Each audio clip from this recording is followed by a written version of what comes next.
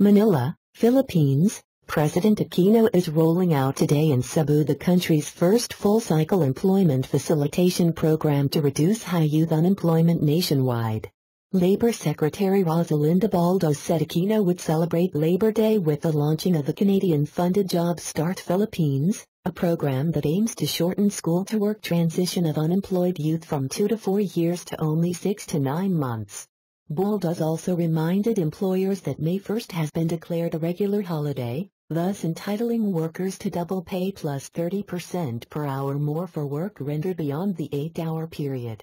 For his part, Vice President Jejomar Binay is pushing for higher tax exemptions, citing the need to boost workers' purchasing power by stabilizing the prices of basic commodities and controlling inflation.